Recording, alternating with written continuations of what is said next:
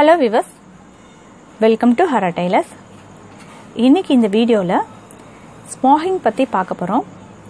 Smockingனா என்ன அப்படினு பாத்தீங்கன்னா நம்ம துணியை சுருக்கி அதல எம்ப்ராய்டரி போடுறது தான் smocking. இதுல நிறைய வெரைட்டிஸ் இருக்கு. இதுல நிறைய எம்ப்ராய்டரி பண்ணலாம். இத வந்து smocking பண்ணி குழந்தைகளோட ஃப்ராக், ஸ்லீவ்ஸ்ல எல்லாம் வச்சனா ரொம்ப அழகா இருக்கும் பார்க்கிறதுக்கு. இப்போ இது எப்படி நம்ம ஸ்மோக்கிங் போடுறது அப்படின்றத தான் இந்த வீடியோல பார்க்க போறோம். இதுவரைக்கும் இந்த சேனலை நீங்க சப்ஸ்கிரைப் பண்ணலனா சப்ஸ்கிரைப் பண்ணிடுங்க. பக்கத்துல இருக்க அந்த பெல் பட்டன் கிளிக் பண்ணீங்கன்னா ஃபியூச்சர்ல வர எல்லா வீடியோஸும் நீங்க தொடர்ந்து பார்க்கலாம். ஸ்மோக்கிங்க்கு முதல்ல ரன்னிங் ஸ்டிச் போடுறதுக்கு நம்ம மார்க் பண்ணணும்.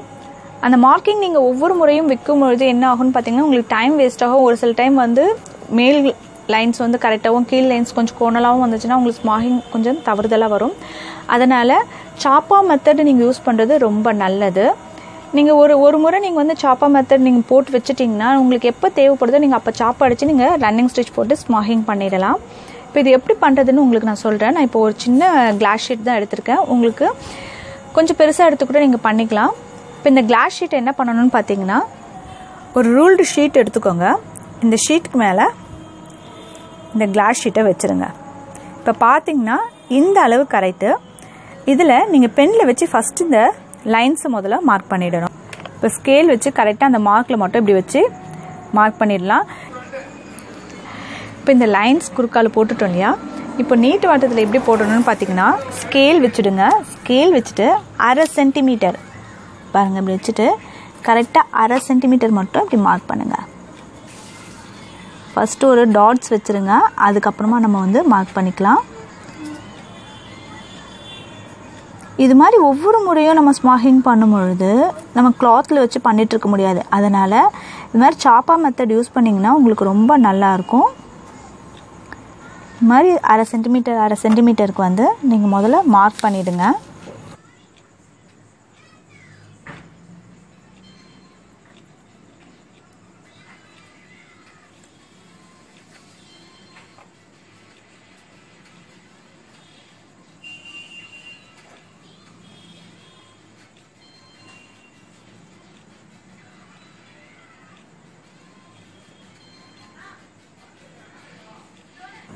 இது மாதிரி ஃபுல்லாக நம்ம கட்டங்கள் போட்டு முடிச்சிட்டோம். நான் சின்ன சைஸ் தான் போட்டிருக்கேன். இப்போ பார்த்தீங்கன்னா நம்ம போட்டிருக்கோம் இல்லையா, இதை சுருக்கும் பொழுது இதில் 3/4 ஒரு பங்கு தான் நமக்கு அந்த எம்ப்ராய்டரி வரும். ஏன்னா இப்போ இந்த கட்டத்தோட கேப் இருக்குது பார்த்தீங்களா, அது துணியில் உங்களுக்கு உள் பக்கமாக போயிடும். அதனால் நம்ம போடுறதை விட ஒரு 3 மடங்கு கம்மியாக தான் உங்களுக்கு அந்த இது கிடைக்கும். அதனால் நீங்கள் வந்து சாப்பாக்கு போடும்பொழுது கொஞ்சம் லாங்காக போட்டுக்கோங்க. நான் வீடியோக்காக உங்களுக்கு சின்னதாக போட்டு காமிச்சிருக்கேன். அது மாதிரி லென்த்தும் நீங்கள் பெருசாக வச்சுக்கிட்டிங்கன்னா ஒன்ஸ் மட்டும் நீங்கள் இது மாதிரி ரெடி பண்ணிட்டீங்கன்னா நீங்கள் லைஃப் லாங் வந்து என்ன ஸ்மோக்கிங் பண்ணுறதா இருந்தாலும் ஒரே பேப்பர் கூட நீங்கள் வச்சு பண்ணலாம். ரொம்ப ஈஸியாக இருக்கும். இப்போ இதில் நம்ம என்ன பண்ணணும் அப்படின்னு பார்த்தீங்கன்னா இது கீழே ஒரு கிளாத்தோ இல்லை பில்லோவோ வச்சுருங்க. வச்சுட்டு இந்த ஜாயிண்ட் வருது தெரியுங்களா, இது பாருங்கள், இந்த 2 ஜாயிண்ட் வருது பார்த்தீங்களா, இதில் மட்டும் நம்ம வந்து குண்டூசியால் குத்திக்க போகிறோம். ஒவ்வொரு ஜாயிண்ட்லையுமே வேறு எங்கும் கிடையாது. அந்த ஜாயிண்ட்டில் மட்டும் இப்போ குண்டூசியால் நம்ம குத்திக்கலாம். குத்திக்கும் போது பார்த்தீங்கன்னா நீங்கள் வந்து இது மாதிரி கீழே ஒரு கிளாத்தோ இல்லைனா பில்லோவோ வச்சுட்டு நீங்கள் குத்துனீங்கன்னா உங்களுக்கு ஹோல் எல்லாம் நமக்கு கரெக்டாக நீட்டாக வரும். இப்போ இதை நம்ம ஹோல் பண்ணிடலாம். எல்லாத்துலேயுமே நம்ம ஹோல்ஸ் குத்திட்டோம். இப்போ இதுக்கு நம்ம சாப்பா போடுறதுக்கு பார்த்தீங்கன்னா நான் கொஞ்சமாக பேப்பர் எடுத்து அதை இது மாதிரி கொளுத்தி இதில் போட்டு வச்சுருக்கேன்.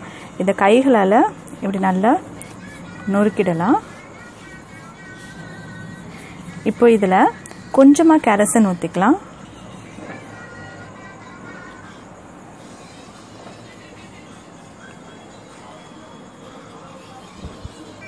இதை ஒரு நிமிஷம் கொஞ்சம் ஊற விட்டுடுவோம். இப்போ ஏன் நம்ம பேப்பர் நம்ம இது பண்ணுறோன்னா நம்ம கரித்தூள் கூட போடலாம். ஆனால் கரித்தூள்லாம் வந்து பார்த்திங்கன்னா த்ரெட்டில் வந்து உங்களுக்கு கலர் அப்படியே மாறிடும். இப்போ இதுவே பேப்பராக இருந்தால் உங்களுக்கு மாறாது. நான் இன்றைக்கி வந்து லைட் கலர் கிளாத்தில் தான் வந்து போட போகிறேன். அதனால தான் பிளாக் கலர் எடுத்திருக்கேன். இல்லைனா வந்து ஃபேஸ்டா ஃப்ளாரிஸோ இல்லைனா வந்து சாக் பவுடர் கூட தான் நான் கெரசன் கலந்துருப்பேன். போன முறை நான் உங்களுக்கு வந்து தண்ணியில் கலந்து தான் பண்ணேன். எனக்கு கெரசன் இப்போ பாருங்கள் ஒரு நிமிஷம் நல்லா ஊறிடுச்சு. இது மாதிரி ஸ்பாஞ்ச் சின்னதாக கட் பண்ணி எடுத்துக்கோங்க. இப்போ என்ன பண்ணுறீங்கன்னா இதை நல்லா இப்படி தேய்க்கணும்.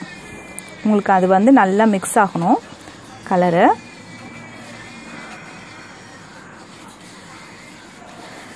இது மாதிரி நல்லா மிக்ஸ் பண்ணிவிட்டு அந்த பேப்பர்லாம் இருக்குது பார்த்தீங்களா, நல்லா இப்படி மர்ஜ் பண்ணுற மாதிரி நல்லா பண்ணிவிட்டு நல்லா புழிஞ்சிடுங்க. பாருங்கள், இப்போ உங்களுக்கு ஃபுல்லாக கெரசினோட நல்லா மிக்ஸ் ஆகிடுச்சு. இப்போது நம்ம மெயின் கிளாத்தில் போடுறதுக்கு முன்ன வேறு ஏதாவது ஒரு ரஃப் கிளாத்தில் இதை நம்ம முதல்ல சாப் அடிச்சுட்டு நம்ம கரெக்டாக விழுதான்னு செக் பண்ணிட்டதுக்கப்புறமா தான் மெயின் கிளாத்தில் போட போகிறோம். இந்த கிளாத்தில் இதை வச்சுருக்கேன். இந்த ஸ்பாஞ்ச்லேருந்து இந்த கெரசினை நல்லா புழிஞ்சிட்டேன். ஏன்னா இங்கே ரொம்ப கெரசினோடு எடுத்திங்கன்னா உங்களுக்கு துணியில் நல்லா ஸ்ப்ரெட் ஆகிடும். அதனால் நல்லா புழிஞ்சிடுங்க. புழிஞ்சிட்டு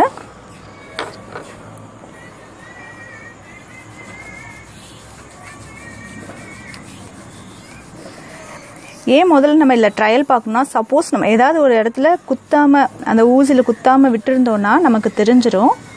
அதுக்கப்புறம் அதை சரி பண்ணிவிட்டு நம்ம மெயின் கிளாத்தில் இது பண்ணிக்கலாம். இப்போ நான் அடிச்சிட்டேன். இப்போ இதை எடுக்கிறேன். பார்த்திங்கன்னா உங்களுக்கு கரெக்டாக வந்துடும். பாருங்கள், உங்களுக்கு நீங்கள் ஒரே ஒரு முறை டைம் செலவு பண்ணி நீங்கள் பண்ணிட்டீங்கன்னா இந்த லைன்ஸ் நம்ம எப்போ வேணால் போட்டு தான் பார்த்துக்கலாம். ஜூமில் காட்டுங்க. பாருங்கள், ஒரு லைன்ஸுக்கு நேராக லைட் கரெக்டாக இருக்குது. பாருங்கள், மாறவே மாறாது. இப்போ இதில் கரெக்டாக வந்துச்சுல. இப்போ நம்ம மெயின் பீஸில் சாப்பாக போட்டுடுவோம். மெயின் கிளாத்தில் சென்டரில் இப்படி வச்சிடணும். வச்சுட்டு சொன்ன மாதிரி நல்லா கெரசினை நல்லா பிழிஞ்சிடுங்க. பிழிஞ்சிட்டு இப்போ இதில் நம்ம சாப்பா போடும்போது கீழே விழுறது நமக்கு தெரியும். அந்த பாருங்க, டாட்ஸாக தெரியுது பார்த்தீங்களா, இது மாதிரி தெரியும்.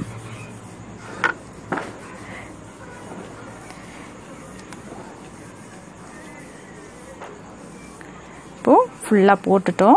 இப்போ இதை எடுத்துக்கலாம். எடுத்திங்கன்னா உங்களுக்கு இப்படி கிடைக்கும்.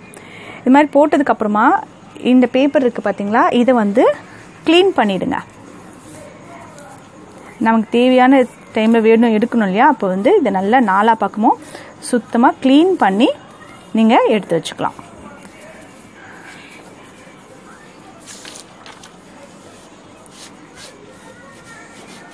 இது ஒரு பிளாஸ்டிக் பாக்ஸில் நீங்கள் அப்படியே மூடி போட்டு வச்சுக்கலாம். தேவைப்படும் போது நம்ம எடுத்து யூஸ் பண்ணிக்கிறதுக்கு. ஏன்னா நீங்கள் தையல் எம்ப்ராய்டரி போடும்பொழுது இது மாதிரி சாப்பாலாம் உங்களுக்கு வந்து ரெகுலராக எப்போவுமே இருக்கணும். டக்குன்னு எடுத்தோமா போட்டோமான்னு இருக்கும். அப்போ ரொம்ப யூஸாக இருக்கும். இது மாதிரி பாக்ஸில் நீங்கள் போட்டு வச்சுக்கோங்க. இதுக்கு எப்படி ரன்னிங் ஸ்டிச் போடணும்னு பார்த்தீங்கன்னா, கை ஊசி நூல் எடுத்துக்கோங்க. இதில் நான் ரெட்டைப்பட்டையாக நூல் போட்டிருக்கேன். முடிச்சு போட்டுட்டேன். இதுக்கு முடிச்சு கீழ்ப்பக்கம் வராது, மேல் பக்கமே தான் வரும். இந்த பாருங்கள், இதில் இந்த புள்ளி இருக்குது பார்த்தீங்களா, இந்த புள்ளியை இப்படி குத்தி நம்ம எடுக்க போகிறோம். முடி வந்து மேல் பக்கமே தான் இருக்கும். அதே மாதிரி அடுத்த புள்ளியில் இது மாதிரி புள்ளியை மட்டும் இப்படி குத்தி எடுங்க.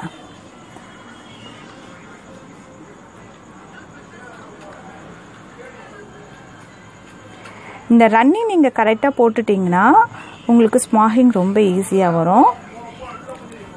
நான் ஏற்கனவே உங்களுக்கு ஃப்ரேம் இல்லைன்னா எப்படி கை பிடிக்கணும்னு சொல்லியிருக்கேன் இல்லையா, அதே மாதிரி கை பிடிச்சிக்கோங்க. இந்த புள்ளியை மட்டும் இப்படி குத்தி இப்படி எடுக்கிற மாதிரி 2-3 புள்ளியை சேர்த்து கூட நீங்கள் இப்படி எடுக்கலாம். பார்த்தீங்கன்னா ஸ்மாக்கிங்க்குன்னு தனியாக மிஷின்ஸ் கூட இருக்குது. எலாஸ்டிக்கில் கூட போட்டு வரும் அது. ஆனால் அதெல்லாம் வந்து பார்த்தீங்கன்னா எலாஸ்டிக் போயிடுச்சுன்னா உங்களுக்கு பிரிஞ்சிடும். எப்பவுமே நம்ம கையில் பண்ணுற ஒர்க் வந்து எப்பவுமே பர்மனெண்ட்டாக இருக்கும்.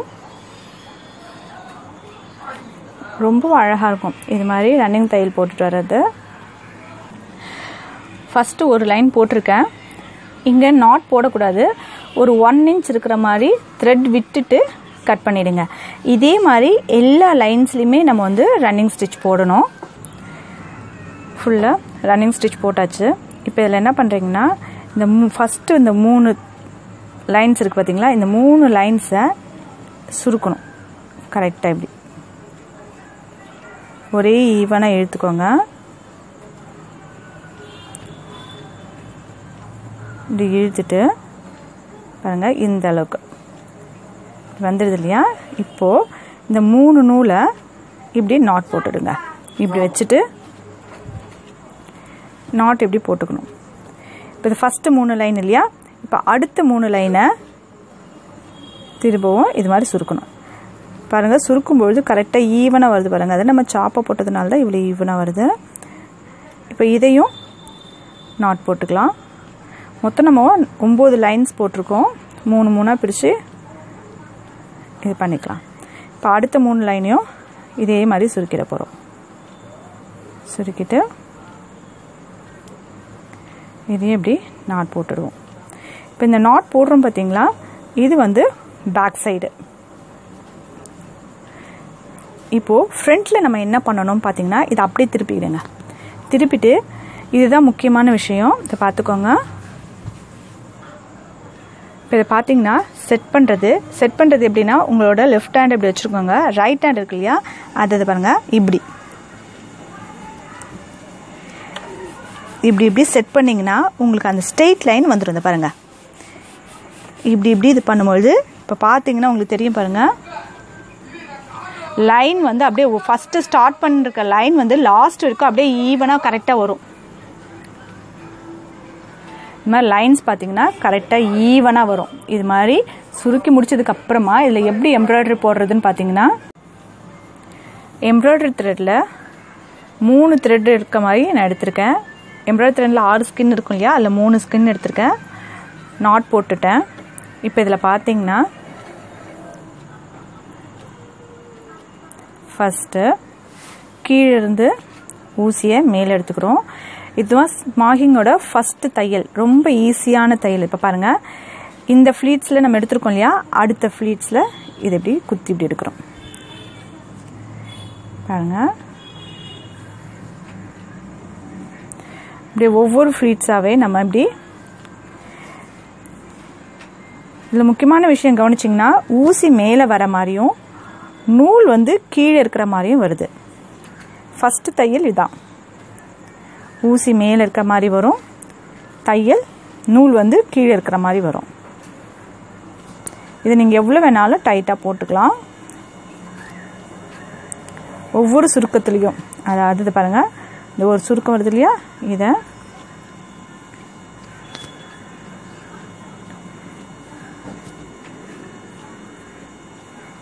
உங்களுக்கு இன்னும் இதை பாருங்கள் வருது இல்லையா, இதை வந்து இந்த ஃப்ளீட்ஸை இப்படி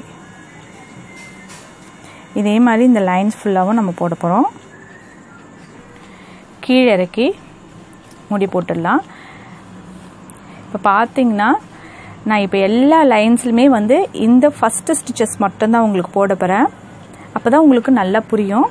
இப்போ இது கீழே இறக்கிட்டு துணியில் ஊசியை குத்தி முடி போடுங்க.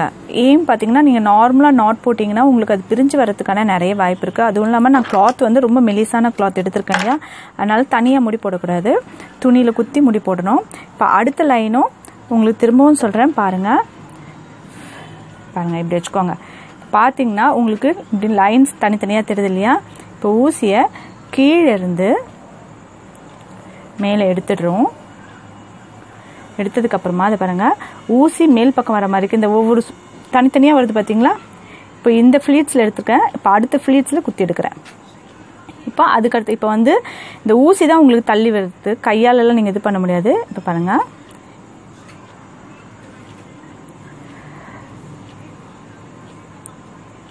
ஏன்னா இந்த ஒர்க் வந்து ரொம்ப நல்லாயிருக்கும். நீங்கள் ஃபஸ்ட்டு நல்லா போட ஆரம்பிச்சிட்டிங்கன்னா ரொம்ப இன்ட்ரெஸ்ட் எடுத்து நீங்கள் போடுவீங்க. ரொம்ப ஃபாஸ்ட்டாகவும் பண்ணலாம். ஒவ்வொரு ஃப்ளீட்ஸும் அப்படியே அழகாக வருது பாருங்கள். எனக்கு இந்த ஒர்க் ரொம்ப பிடிக்கும்.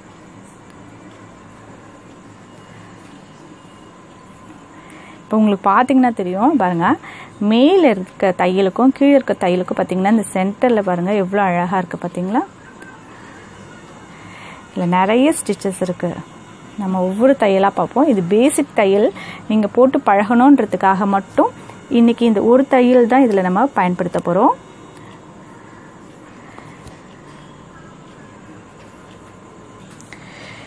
இந்த எல்லா லைன்ஸுமே நம்ம போட்டுட்டோம். இப்போ என்ன பண்ண போகிறோன்னா, இதை அப்படியே பின்னாடி திருப்பிடணும். பின்னாடி திருப்பிட்டு நம்ம ரன்னிங் ஸ்டிச் போட்டோம் பார்த்தீங்களா, அந்த 3 த்ரெட் நம்ம இது பண்ணோம் இல்லையா, அதை மட்டும் இப்படி கட் பண்ணிடணும். எல்லா இதுலேயும் இந்த 3 த்ரெட் இருக்கு இல்லையா, இதை இப்படி கட் பண்ணிவிட்டு ஸ்டார்டிங்கில் ஒவ்வொரு முடிச்சு போட்டு நம்ம ஸ்டிச் பண்ணோம் இல்லையா, அந்த ஒரு முடிச்சு நூலை மட்டும் இப்படி நம்ம எடுத்துடணும். அப்போ நம்ம போட்ட ரன்னிங் ஸ்டிச் வந்து நமக்கு வெளியே வந்துடும். அவ்வளோதான் பாருங்கள். ஒவ்வொன்றா ரன்னிங் ஸ்டிச்சை பிரிச்சுட்டோம். இதை ஃப்ரண்ட்டில் பார்க்கலாம். பார்த்தீங்கன்னா உங்களுக்கு தெரியும் பாருங்கள், இதுதான் ஸ்மாகிங்கோட ஃபஸ்ட்டு ஸ்டிச். இது இதை வச்சு நீங்கள் என்ன வேணால் இது பண்ணலாம். இதில் என்னடா இது சின்னதாக இருக்கே அப்படின்னு நினைக்காதீங்க. நம்ம நெக்கில் வந்து பென் ஹூக் நெக் வச்சு நெக்கில் கொஞ்சம் கீழே இறக்கிட்டு அந்த சென்டரில் இதை வச்சு கூட நீங்கள் ஸ்டிச் பண்ணலாம். ரொம்ப அழகாக இருக்கும். நீங்களும் இதே மாதிரி ட்ரை பண்ணுங்கள். இந்த வீடியோ உங்களுக்கு பிடிச்சதுன்னா லைக் பண்ணுங்கள், ஷேர் பண்ணுங்கள், சப்ஸ்கிரைப் பண்ணுங்கள். பக்கத்தில் இருக்க அந்த பெல் பட்டனும் கிளிக் பண்ணிங்கன்னா ஃப்யூச்சரில் வர எல்லா வீடியோஸும் நீங்கள் தொடர்ந்து பார்க்கலாம். அடுத்த வீடியோவில் அடுத்த தையல் என்னன்றதை நம்ம இப்போ பார்க்கலாம். Thank you viewers.